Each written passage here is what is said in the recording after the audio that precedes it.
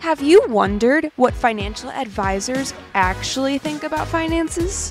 This is your sneak peek at the conversations within Financial Design Studio. Michelle Smallenberger, the CEO here, will be your host as you go behind the designs. All right, welcome back to the podcast. I have Jake Turner, our financial planning associate, again with us. Welcome, Jake. Thank you, Michelle. Hello, everyone. Good to be back. Yeah, it's good to have you. All right, so as we look at our show notes here, I'm reading this from the top. Can we do a podcast episode on Roth conversions that people will enjoy? Oh my gosh, can we? Our creative director wrote this question for us. Absolutely. I think it's like a challenge. I think it would be hard to do a podcast on Roth conversions that wouldn't be enjoyable and entertaining. Okay, so challenge accepted? Challenge accepted. Okay, all right. Well, that's what we're starting off with today. In all fairness, we warned Anna we were going to say that, so she sets us up well. All right, so today's topic is actually from forever tax to never tax, and we're going to explain what that means and really just the thought of retirement planning, Roth conversions, how those play a big part, and how that can achieve that never tax that we're going for. Yeah, I think this is a good topic because inevitably, and if you're listening to this, maybe you're thinking about retirement, maybe you're already in retirement, but you're going to have different tax treatment on different assets. Mm-hmm. And that's, we'll kind of put them into three buckets today, just to simplify things. But we have, a bucket that's always taxable. This is things like maybe your workplace 401k, maybe you have an IRA. The I in IRA, does anybody know what that stands for? Yes. Right? Yes. An individual retirement account? It's actually not. It's a joint account between you and Uncle Sam. And so, you may see that account balance, but you're going to pay tax on that eventually. So one of the, great things about Roth conversions is you have a bit of control, and we'll get into that a little bit more. And then you have things that you've already paid tax on, so we'll call those never taxable. That would be the beautiful, wonderful Roth IRA. Mm-hmm. If we could lump HSA into this as well, although you may have never paid tax on that. If you use it for qualified medical expenses, you're not going to. So that is great as well. And then we say like sometimes taxable. That's where we like your ordinary brokerage account. If you've got a taxable brokerage account is what it can be called. You've already paid income tax on the money from your paycheck. You've had some excess savings, and rather than just squirrel it under your mattress or into a savings account, you've opened this great brokerage account. You've bought some ETFs, maybe some stocks, some bonds. So you're just going to pay capital gains long term if you've held them for longer than a year, or short term if you're a trader and doing it more frequently than that. So those are kind of the main three buckets. Yeah, no, that's really helpful. So I had never heard the joint account. The I does stand for individual, but I had never heard that it's actually a joint account between you and the IRS. I wish I could take credit for that quippy line, but I'm sure I heard it somewhere. But yeah, it's a joint account with you and Uncle Sam. So that is where that always taxable comes from, exactly, because at some point you have to pay that tax. Yeah. Yeah. And I think, that's fine because ideally, if you're making a good income throughout your working years and you're contributing, every other week or once a month into your 401k, you're getting a great tax. You're not paying tax. You're getting a nice tax deduction at the end of the year, basically coming right off of your gross wages. It's lowering your gross wages. So, you've been enjoying the benefits of that tax deduction for years and years and years. But when you want to start to take that money out, now is the time. You got to pay tax sometime. Mm-hmm. All right. Okay, so we've accepted this challenge of making an enjoyable podcast about Roth conversions. Jake would really like for me to make sure to mention that if you have questions, topics, or if you want to tell us if this was enjoyable, you can email that to podcast@financialdesignstudio.com and let us know. So we're always open to hearing ideas. Or if we say something today and you're like, wait a minute, can you talk a little bit more about that? Yeah. We'd be happy to entertain that as well. Exactly. Let us know. That's great. Okay, so what we're going to do is just set up the scene, just really big picture when people retire. And as I just really step back, when people retire, they stop working, and while you were working, you were saving money. But now that you stop working, you don't have money coming in, and so now you need to take that money to live from somewhere, and that is where that retirement account typically is where you take that money from. So this is that money that you haven't paid tax on, and so now that always taxable, this bucket, now that when you take money out, you're going to pay the tax then. what we're really trying to say is let's have different types of buckets. So you choose how much tax you pay rather than when you were working, if you earned $100,000, and now when you're not working, you still need that same $100,000. Well, you're going to pay the same amount in tax if it's just in a tax IRA, if it's in the 401k IRA. So what we're trying to say is let's create some buckets so we could pay less tax, pay it at the lowest rates. Yeah, another really big advantage, and probably where financial planners can be a big help to people is, let's say you retire at 65. I'm going to throw another acronym in here, but I'll define it. You may have heard of something called RMDs, or required minimum distributions. Those are now going to be starting at age 73 for some people, 75 for others. But let's say you retire at 65 and you need to start pulling this money out. You don't have to take a set amount out now, but you're definitely going to when you hit that RMD age at 73 or 75. So that gives you this, what we call kind of a conversion window, where you can say, all right, I have this big IRA. My crack financial planner says I'm definitely going to pay tax on that. So I can use this opportunity to convert some of this money, in this time before I'm required to take money out. Yep. And that's one of the beauty. It's a great thing about a Roth conversion is, you can decide how much tax you're going to pay in a given year. If I want to convert $500,000 from my 401k into a Roth IRA in 1 year, I can do that. I don't know that I would want to, because now all of a sudden my income is $500,000 for the year, and I'm going to be up in the 35% tax bracket now, or 37 in the future. So that's where you want to put some thought, and really that's where the beauty, and it shows up in everything, but tax planning is so critical when it comes to optimizing how you're going to pay yourself in retirement. Yeah. Well, and it's so interesting is, so in this retirement transition, there's different ages that kind of kick in. So 65 is when Medicare you can sign up for. Social Security could start as early as 62, as late as 70. Correct. Then you have these RMDs, 73 to 75, that are now the ages. If you were younger before, then you might have already started taking. Right. So now it's like even sometimes these windows we see could be like ages 55 to 65, 60 to 65, it's 59 like and a half. Yeah, where there's like so after that 59 and a half, there's no penalties when you take that money out of a retirement account. And so these are the things where it's like the timing of this, depending on your specific plan and desires, when you want to be done working, this is where we can play with the factors, because these things start at different times. And the biggest reason this is so important is because they all impact each other. So Medicare premiums are based on the income that you earned 2 years prior, and Social Security when that starts. So we just said if I was saving or using 80 when I was working and now I need 80, well, you may not need all 80 from your retirement account, because you'll have Social Security to make up some of that. Well, so now if I have distributions from my account plus Social Security, and now that combined amount affects my Medicare premiums. Wait, I could be paying more on top of earning more.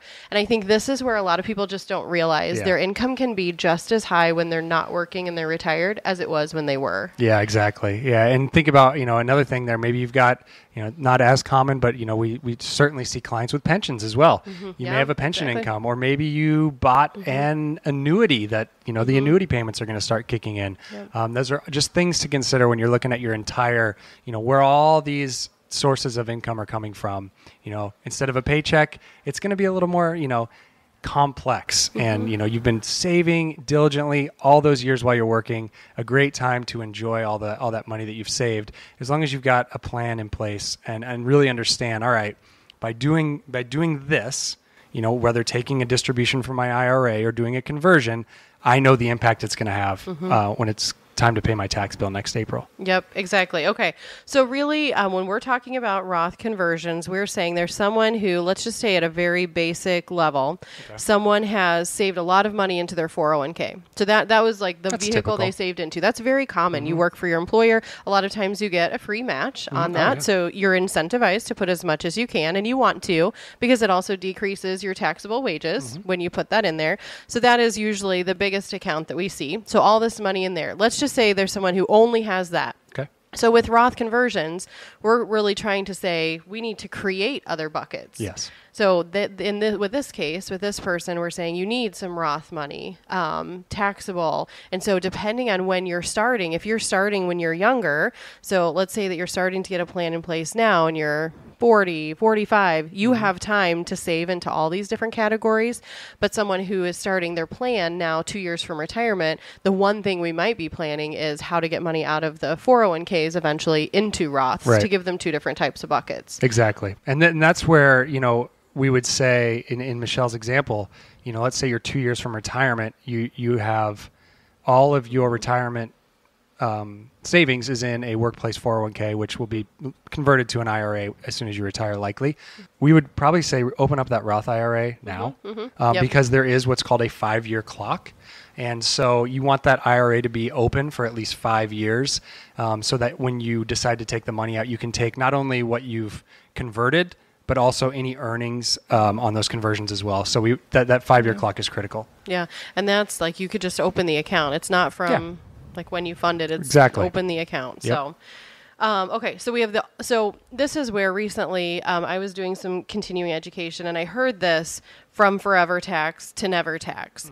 And it really stuck with me because in this 401k, this example where someone has a 401k, they retire, we talked about RMD. So in the future, whenever money comes out of there, this is money that you need to live on. You will forever pay taxes on that money that comes out.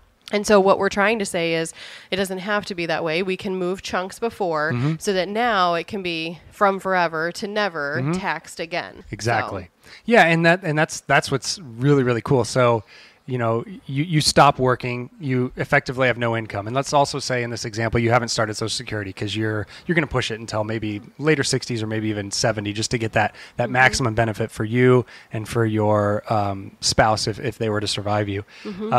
You say, all right, well, I want to, convert, but I don't want to get beyond 12% tax bracket. Yep. So, all right. So you would convert just that money. Don't tip yourself up into the next bracket, but we're just going to convert a little bit. Yep. We're going to pay only 12% of those taxes in this year. And maybe we'll do it again next year and maybe the year after that. Exactly. And so rather than doing it while you're still working and you're in the, 24, 32% bracket, think about all that tax savings that you have just by being very intentional about that. I think that is what makes this such a cool strategy. And the reason that we talk about this right now is in one of our most recent podcasts, we talked about how taxes are on sale for the next few years because our tax brackets are lower and wider right now than they're going to be if nothing changes after 2025. Correct. So, So you got 23, 24, 25 that we know of. Who knows? A lot can happen in 4 years. But yeah, that's a good point. Exactly. So this is why we really talk about this. Now, what's interesting is we haven't said this is the plan all of our clients follow. Retire at 60, start doing Roth conversions, start Medicare, start RMDs, start Social Security at this age. Everyone is so different. So different, yeah. Income levels are different. Account sizes are different. Yeah. So the years and the amounts that you need to do, it isn't even the same for each client. It's not even the same amount each year. Yeah. I mean, yeah, that's totally true. I mean, it's such a gamut. I mean, you could probably have some people listening that have big, multi-million-dollar account balances and have been earning a great salary. They may just say, hey, when I do conversions, if I could just stay in the 32%, that would be awesome. Yeah. Because to them, that's ideal. Just keep me out of that top bracket and I will be happy. And so maybe that's what's necessary. So yeah, I mean, this isn't specific financial advice to anyone. We're just describing these different processes and how they work. Yeah. Well, and I think that's the interesting thing where it's kind of like every parent, if you have multiple kids, you're every child is so different. Yep. Same parents, same, you could say raise them the same way, but completely different. Every financial plan, everyone has different goals. And so it's so different from year to year and things happen. So things change. Okay, so let's talk a little bit about, I think we've defined what Roth conversions are. We're trying to get money from a typical 401k IRA account into a Roth IRA so that you're going from paying taxes when the money comes out to never having to pay taxes again. Another benefit, real quick before you dive in there, the Roth IRA, there aren't any required minimum distributions on that Roth IRA. So that's yet another reason to move, to get some money. And maybe it depends on your situation, obviously, but maybe you want to convert your entire always taxable IRAs and 401ks into Roth. It is possible to do that as well. And then no RMDs. Oh, and this is actually, we're going to kind of start to touch on like some of the problems that it does solve. So getting this money out, it does do away with the taxes. Like, yeah, exactly. It starts to do away with some of these problems, the RMDs that we have to do. Even if you have to take RMDs, so let's say you don't use all of your money, you've put into a Roth IRA. Now that money passes on to your beneficiaries. Yeah. I mean, it is a really great way to pass on money. Again, this depends on your situation. If you don't, let's say, I've got plenty of money, that I have other accounts. I really don't need to touch my Roth while I'm alive, but I definitely want to leave that to my children. Well, when you gift that Roth IRA to your children, they can take that money out. They're not going to pay tax on that either. Exactly. Right? You've already paid the tax on that Roth money. They're going to inherit that money, not have to pay tax. There is a caveat. They do need to empty those accounts, though, within 10 years. That was part of the Secure Act. So there's no specifics. There's no required minimum distribution per year. But by the end of 10 years from inheriting a Roth IRA, that money needs to be gone. Yeah, and in some instances, you might have an amount you have to take out each year. We just did a video on this, kind of like the post-Secure Act. So depending on what type of a beneficiary you are, you might fall into that 10-year. You might have to take a little bit each year. So this is where the strategy really comes into play with these. And this is where, so I have this money in a Roth. Let's assume that you didn't use it. Something kind of funny that I heard at this continuing education was the speaker was saying, like, you may never know, like, if you did this right, but your kids will. Yeah. Because they're going to be the ones to pay the taxes or to inherit the money. And it was funny because they're like, your beneficiary is going to be like, but we worked so hard for this money. And so they're just kind of saying, like, we don't want to pay taxes. We want as much as possible. You want to pass on as much as possible too. Yeah. And so this is where, like, it's really your kids or your beneficiaries that are going to see if you did this planning correctly. Right. Such a great point. That's really what we're trying to help people see is it's your plan. And what's part of your plan are your goals. And if that includes like passing money on, that's part of your plan. So doing it right. Absolutely. Makes a difference. Yeah, definitely. Okay, so what do we need to be aware of? Like, what are there qualifications? What factors? If I want to do a Roth conversion, are there any? Let's kind of think through this a little bit. Really, there's not a lot. It's pretty straightforward. Obviously, you need a destination for that money to go, aka a Roth IRA set up somewhere. So if you don't have one set up already, you'd need to open one, which is easily done. And then the big thing about it is realizing that, all right, I'm going to convert this in a year. I'm deciding how much to do as long as it's not a required, but let's assume in this case, this is a voluntary conversion. You just know that you're going to need to pay tax on the money that you convert. So you helped with tax season this year. So let's fast forward. Someone gets their 1099. Thank you. And you get the document. Yep. So you're entering it on the tax return. Yep. So that now shows up. It's taxable. It shows up as income. Yes, it does. You enter that basically as like a wage, right? Yeah. That they would earn. It's essentially, yes. It's going to go. It's going to be part of their adjusted gross income for the year, and that money comes right off. Yeah, your custodian will send you a 1099-R. You'll give that to your friendly tax preparer, and they'll enter it into the software, and bada boom, bada bing, there it shows up. So yeah, you're going to be paying, and what Michelle's getting at, I believe, is you're going to be paying ordinary income, aka as if it was a wage. It's going to be in that tax bracket wherever you fall. So not capital gain treatment, nothing like that. It's taxable income. And so that's where, like, at the end of the year, that's when you would have to pay that tax. Exactly. And this is where it even gets tricky. If I have to pay the tax now, ideally, if you have money set aside in a taxable account or a bank account, you have savings, that can pay the tax. Yes. Otherwise, you're kind of eating into the benefit of what you're converting. Right.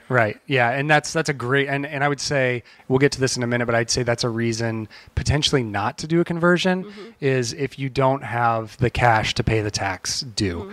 Depending on how much you're planning in your situation, it may not be a ton, but just know when you do it, just be like, all right, I know I'm converting $100,000.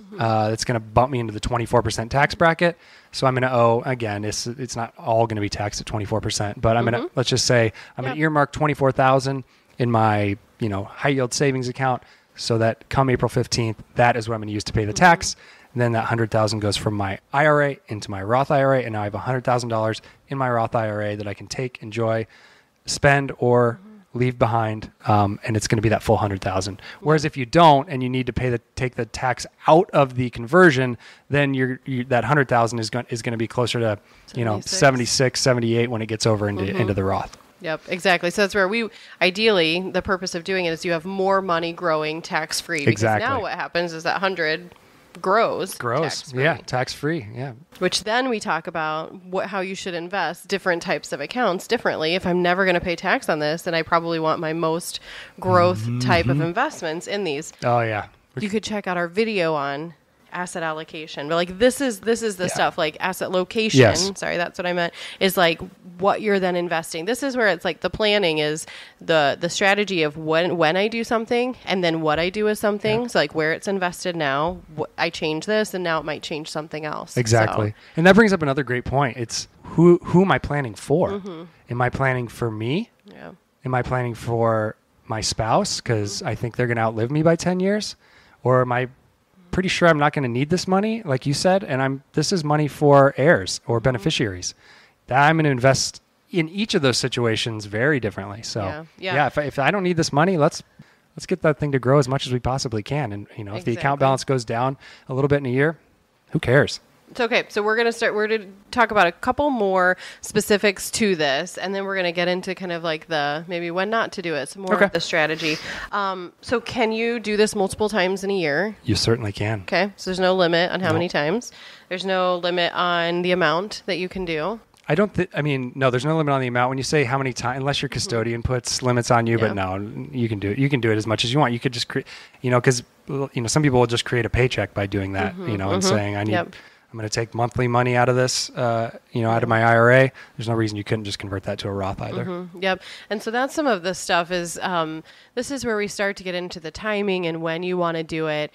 Ideally, you're planning ahead of time. Yeah. So even if you're doing this yourself and you're just now hearing of this and you do your own tax return and, you enjoy this, you want to be thoughtful of planning ahead so you know what else is happening for the year. Because again, this just like if you were to take money out in retirement on top of Social Security, these can be Roth conversions on top of anything else. So if you worked part of the year or you retired partway through the year, this is going to be on top of that. Great point. Yeah. So it could be that you're planning and you're doing all that planning early in the year after you've done your tax return maybe. Yeah. Or you do it at the end of the year once now you know what the rest of the year looks like. So now it's actually saying, okay, how much is left in my tax bracket that I could actually use up? Yeah. Yeah. And that's where it is maybe.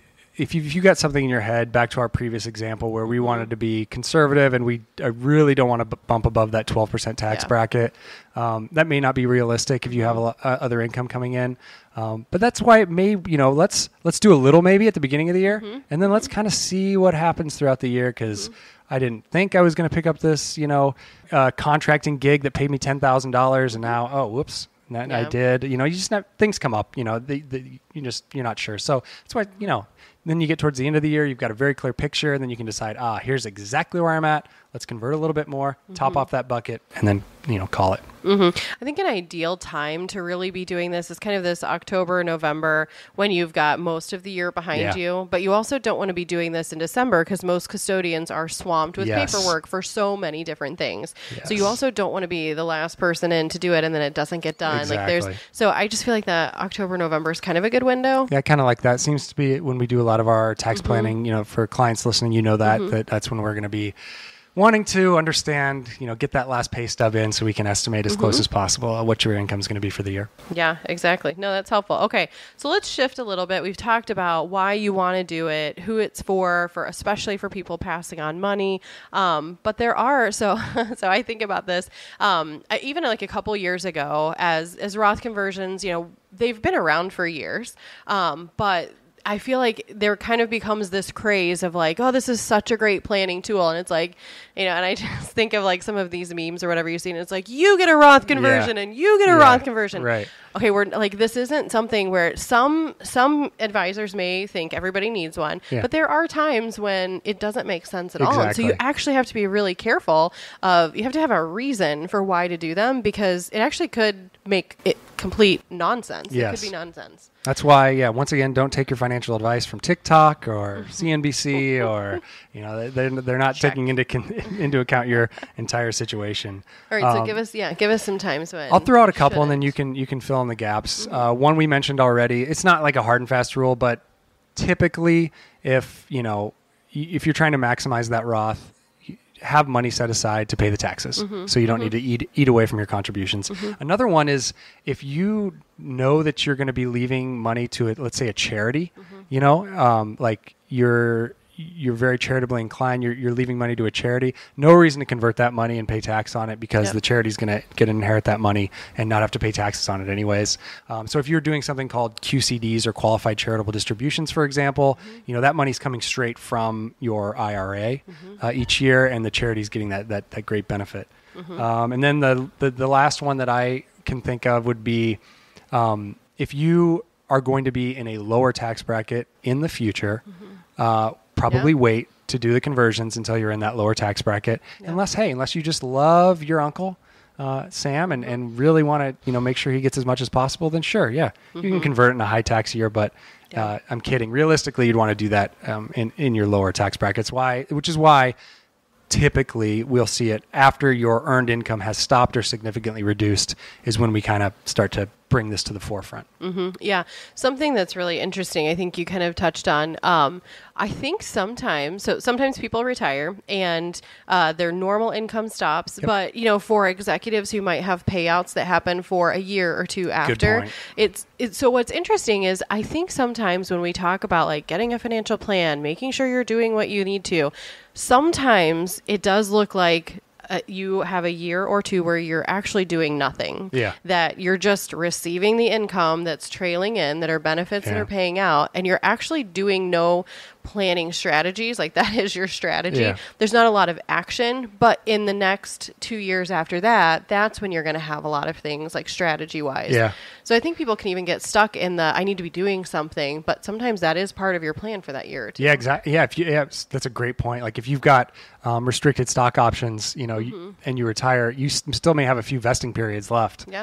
Where depending on how it's set up, you may be realizing some significant income on top of that. So that's another really good point to consider. I think of so you touched on kind of when money's going to charitable organizations. And this was, I think it was like a few years ago, we had a client where I knew everything's going to charities, like when they pass away. But they have, maybe like high pensions now. So they have high income now. So these are funds that they're going to organizations, and you touched on it, but like now it becomes, okay, not when I'm, after I'm no longer living, but it's even during my lifetime, I have RMDs and I can give those to charities now. I can do QCDs, and now I'm decreasing my taxable income because when that money goes directly to the organization instead of to you as an RMD, it's not taxable. Good point. So. Thanks for cleaning that up. No, it's a great planning opportunity for those who want to and have the means to do it. It's really, really powerful. Yeah, but it's just funny because sometimes it's kind of like, okay, this strategy may not work for them because their goal's different. Yeah, exactly. But it's something different, right? It's a different planning tool or technique that they should be taking advantage of. Which is like, this is what makes it fun and exciting for us, because we're like, oh, well then this should be what they should be doing. Everything's a little bit different, and you said it earlier. It's what are your goals? What are we planning for? That's where we start. Yep. Okay, so we've touched a lot on people that are retiring, Roth conversions, kind of after working, you've saved all this money, but there are other things to get money into Roth. So now let's talk a little bit to the younger person who has higher income. What are the ways to get money into Roths now while they're working? Yeah, this is a great news, hopefully, for those of you who are listening and you're like, I'm not anywhere near retirement, and between my spouse and I, we make too much money. I tried to do a Roth conversion. I got slapped on the hand by the IRS when I did it, and now Roth is done for me. Boo-hoo. Which is sad. I do realize that. But there is hope. Yes, there are phase-out limits for direct. Now we're just talking direct Roth IRA contributions. So, Roth IRAs have been around since, I don't know, 90? Yeah, I summarized not that that by long. Yeah, a long time. Yeah, I've been around for a while. Yeah. And so, it's been a great tool. You put the money in, it grows tax-free. It's wonderful. The limits are relatively low compared to retirement accounts like 401ks and 403bs. Don't ask me why. This year there's $6,500 is the contribution limit 2023 for those under 50. If you're 50 or older, you can add an extra $1,000, so $7,500, but that's it. And then there are phase-out limits for your income. If you are single and the phase-out starts at $138,000 and you're completely phased out at $153,000 in 2023. For married filing jointly, it's a little bit more. $218 is where the phase-out begins, and then you're closed out at $228,000. So you're thinking, awesome, Jake, that's wonderful. My spouse and I, we make $300,000 a year, so you're saying, I can't take advantage of this until I'm retired and start to do those conversions you were talking about. Not quite. You can do what's called a backdoor Roth conversion. And what that is you essentially are going to contribute, let's say, you are going to contribute $6,500 into your traditional IRA. And if you don't have one, it's really easy to open. And then you're going to basically say, all right, custodian who's holding that IRA, I want to take that $6,500 once it's settled, and I want to just go ahead and convert that directly into my Roth IRA. No tax penalty there. Now, you're not going to get the deduction for that IRA contribution, and if you're above, there's other limits for that, which we won't get into today, but likely you're not going to get a deduction. So you're going to put money in. It's after tax money into the IRA, settled. I'm converting it to the Roth IRA. Now that money's in your Roth IRA, and it's going to stay there. So you can still contribute if you choose to. And this is a great strategy for those who, let's say you're in a great position, you're maxing out your retirement benefits, you're hitting those 401k or 403b annual limits, you've got a great emergency fund built up, you've got a little extra money that you're throwing into a taxable brokerage account, and you're like, I could put another $500 a month into this IRA and do these Roth conversions. Or better yet, if you've got a bonus coming in or something, early in the year, do it all at once. Throw $6,500 into your IRA, convert it to Roth, and be done for the year. No, that's good. That's the backdoor. You may hear it called a backdoor Roth IRA or a backdoor strategy. That's what we're talking about. Yeah, and what I would say, if you're going to do that, be sure that your accountant knows how to handle that on the tax return. Yes. And that your custodian. So what I am seeing more and more is that usually custodians know how to handle these things, but there's other people that help you make sure these things get done. So a custodian is where your account is held. You need to make sure if you're putting money into the IRA and then you're turning around and putting it from the IRA into the Roth, that both of those steps are getting completed. Yes. So you need to make sure to follow through, if you're doing this yourself, that those both get done. Then you need to make sure that your tax preparer is reporting it correctly. Yes. Yeah. Because we've seen that too in the tax world, that we'll get older accounts or prior years returns where it didn't show up correctly, and you ended up paying the tax again. So you take that $6,500 in our example into your IRA. You've already paid tax on that money; it's income, and then it shows up again as earned income on your tax return. So not great. I mean, it's not the end of the world, but it's not ideal, because let's just pay tax once. Exactly, and it has to get cleaned up, and so we're just telling you, make sure these pieces are getting done if you're doing exactly. this. Yep. Okay, so then beyond that, if you're a high-income earner, if you work at an employer who allows something even above that, you can do a mega backdoor Roth. Explain that to us. Oh my gosh. And we will link some resources here that will go way more detail than I will describe.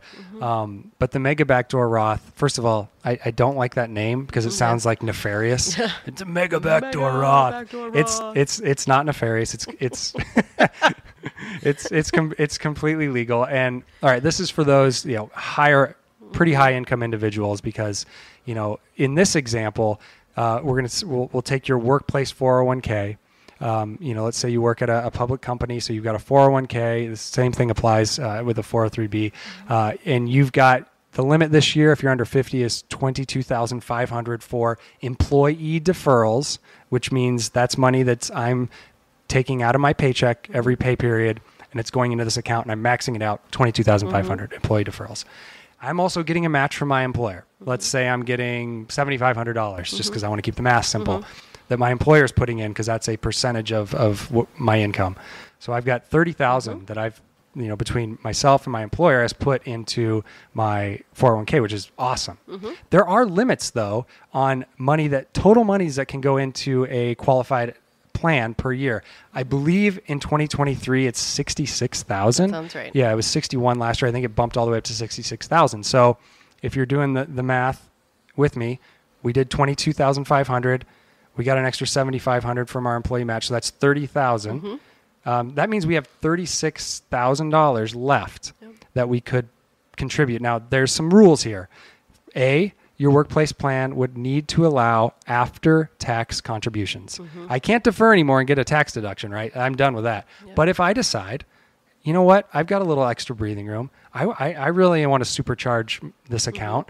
I can defer an extra $36,000 if I'm super saver, maxer outer guy or gal into my after-tax portion of my 401k account. And not all custodian, and what I mean by custodian is if your workplace plan even has this option. Not all of them do. So you may be thinking like this isn't even an option for me. You can skip forward a minute or two.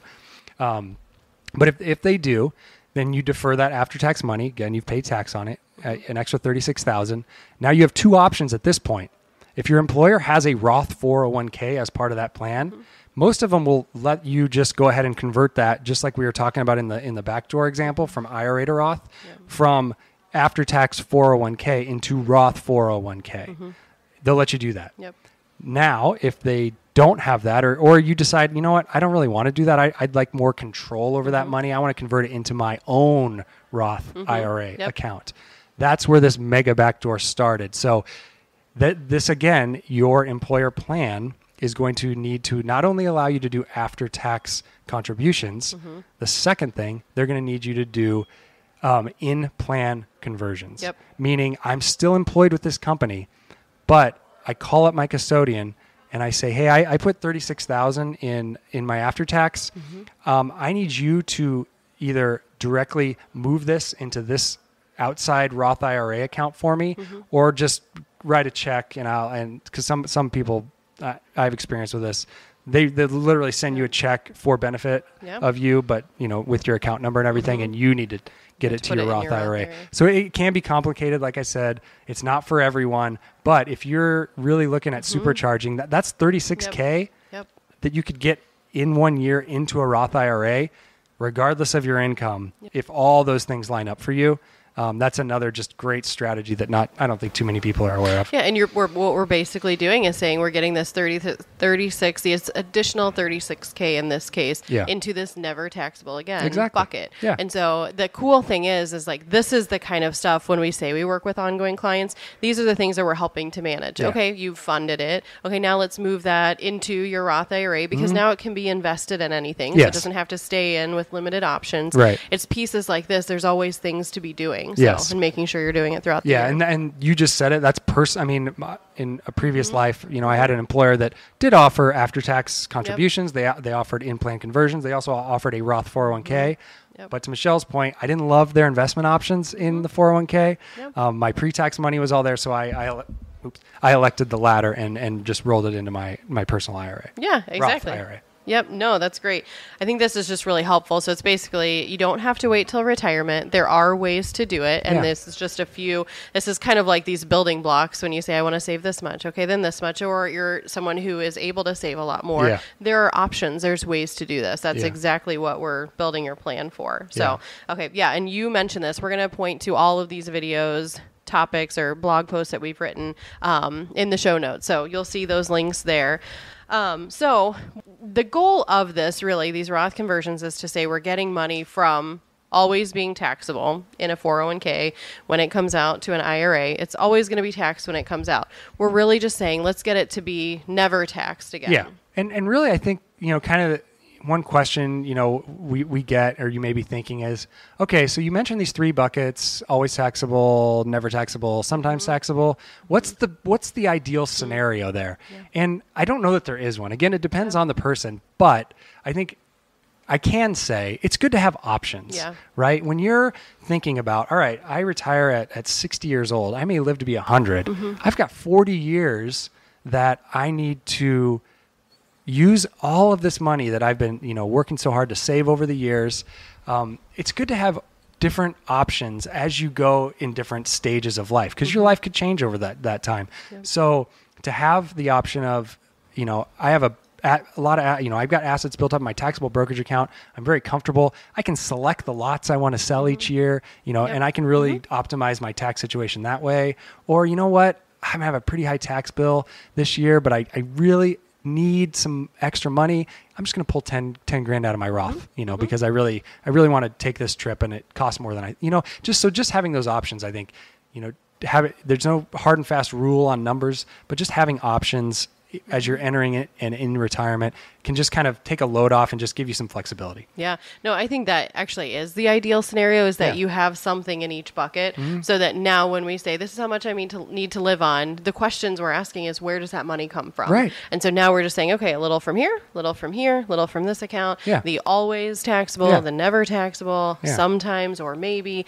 That's really where we're saying the ideal scenario is to have options. Exactly. Yep. That's and good. if you're leaving it behind, that IRA that you're leaving to heirs is always taxable to them too, versus, the Roth. They're going to have to take the money out, like we said, but they're not going to pay tax. Exactly. No, this is really helpful. All right. Thank you, Jake. I think this has been Did we cover enjoyable. it? Yes. Did we achieve our objective? Everything. Yeah. Well, we're going to find out, All because right. people are going to Email let us. us know. They're going to email us and tell us if we've completed the challenge. Yeah. I was going to And say accepted, but we already did. Yeah, and we threw, got a little technical here. Yeah. There are some complexities here. So if you have other questions, please, like Michelle said, email us podcast@financialdesignstudio.com.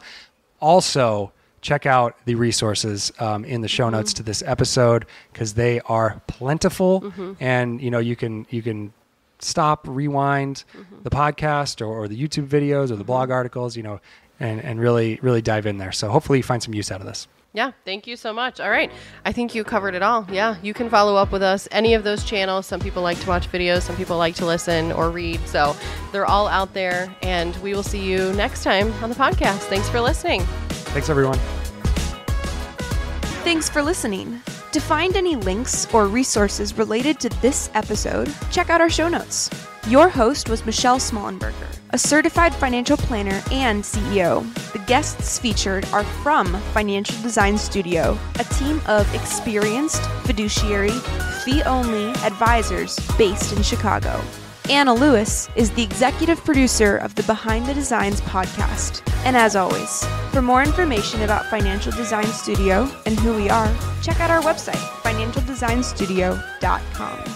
And final note, no content discussed on this podcast should be taken as financial advice. Financial Design Studio accepts no responsibility for your individual choices. We'll see you in the next episode.